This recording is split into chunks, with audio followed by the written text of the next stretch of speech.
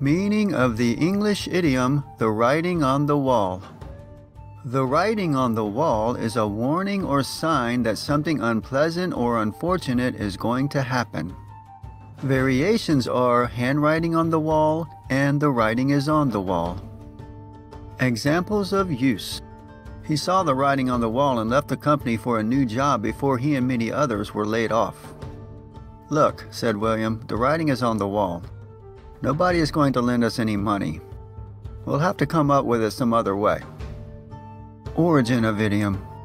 This idiom comes from the biblical story of Belshazzar's feast in Daniel chapter 5, verses 5 to 31, in which, in the presence of the king, a disembodied hand appears and writes on the palace wall.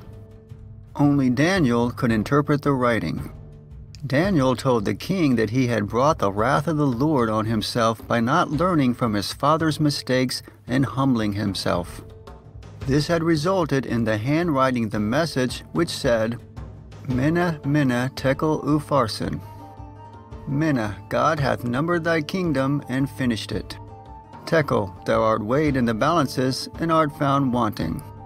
Upharsin, thy kingdom is divided and given to the Medes and Persians.